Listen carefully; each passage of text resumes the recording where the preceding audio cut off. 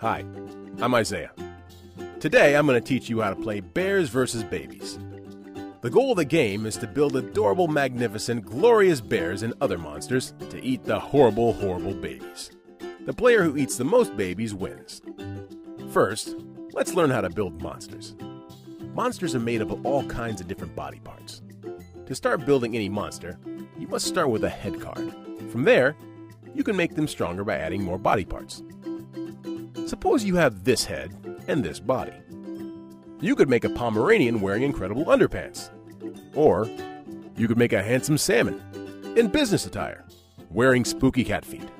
Just make sure the stitches line up. If the stitches don't line up, you cannot connect those cards. There are three types of monsters you can build: land, sea, and sky. The type of monster you build is determined by the kind of head you give it. Monsters also have a strength. To find out how strong any monster is, just add up all the numbers on the cards that made up that monster. For example, your Pomeranian wearing incredible underpants is made up of a head card worth 2 points and a body card also worth 2 points. So the total strength of this monster is 4 points. Let's look at an example. Mr. Bunny has built one land monster worth 5 points and one sea monster worth 2 points. And he hasn't built any sky monsters, so his sky monster army is worth 0. Robo Dude has a different strategy and has only built land monsters. Mrs. Tyrannosaurus only built a single sky monster. You don't have to finish building one monster before you can start building another one. Even just a head is considered a monster and can fight in any battle. Build as many monsters as you can to strengthen your three types of armies. But why are we building these incredible monster armies? To battle the babies! Babies come in three different types to match the three different types of monsters: land, sea, and sky. Each baby also has a strength, which is just the number on the card. As the game goes along, babies will accumulate three different face-down stacks in the middle of the table: one for land, one for sea, and one for sky babies. These stacks are called baby armies. Now that we have monster armies and baby armies, let's look at a battle. When the babies are provoked, it starts a battle between the babies and all the players at once. So if the land babies were provoked, they would attack all the players' land monster armies all at once. First, let's figure out how strong a baby army is.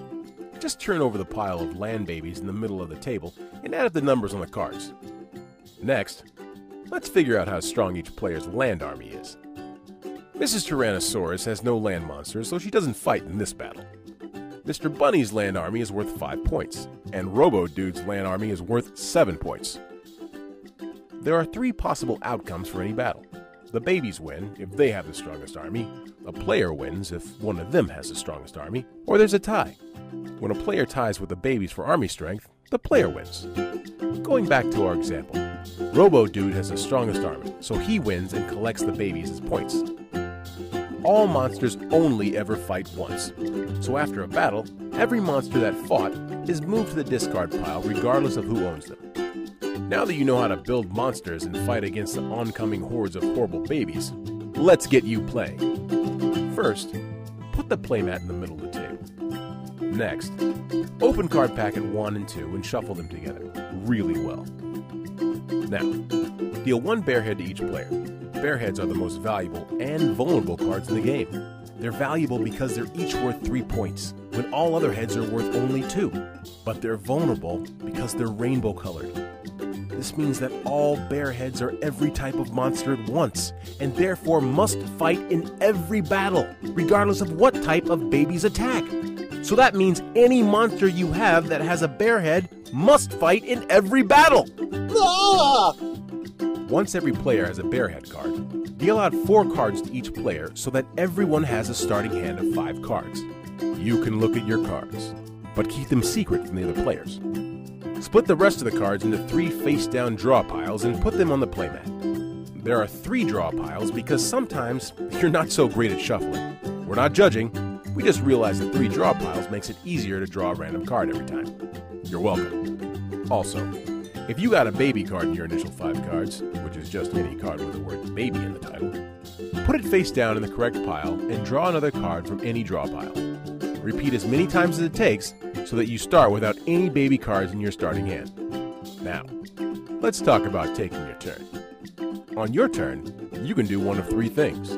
actions, provoke, or dumpster dive. Actions are really simple. An action is either drawing a card or playing a card. If you happen to draw a baby card as one of your actions, you must immediately put it face down on the playmat in the correct baby army pile.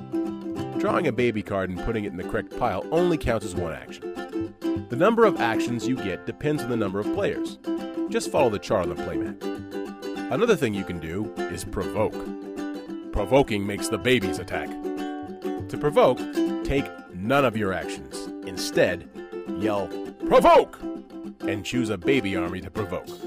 Turn over the baby army that you provoked and add up the strength of the baby cards in that pile. Then, just follow the normal battle rules that we went over earlier. Provoking is a good thing to do when you think that your monster army is strong enough to beat the babies, or when you think one of the other players can't beat the babies and will just lose their monsters in the battle. You don't have to have any monsters who will fight when you provoke the babies. You can do it just to be spiteful to the other players. Your third and final option on your turn is dumpster diving. Dumpster diving allows you to take any card from the discard pile into your hand. If you dumpster dive, you don't get to take any actions. That's it. Pick a player to go first and go clockwise around the table. Keep building monsters, battling babies, and attacking other players until there are no more cards in any of the 3 draw piles. When someone draws the last card from the last draw pile, that player should finish their turn, and then every player, including the one who just drew the last card, gets one final turn. When all players have taken their final turn, add up the number of all the babies you've eaten. The player with the most points wins! One final thing. There are a bunch of other cards in the deck that aren't body parts or baby cards. You can play them as normal as one of your actions. Just read the text on those cards to figure out what they do. If you have any other questions about those cards or other confusing rules like what happens if 2 players tie, or why didn't you call the baby armies baby infantries? Go read the sheet called Frequently Asked Questions that came in the box and stop trying to make this video any longer. That's it. Good luck.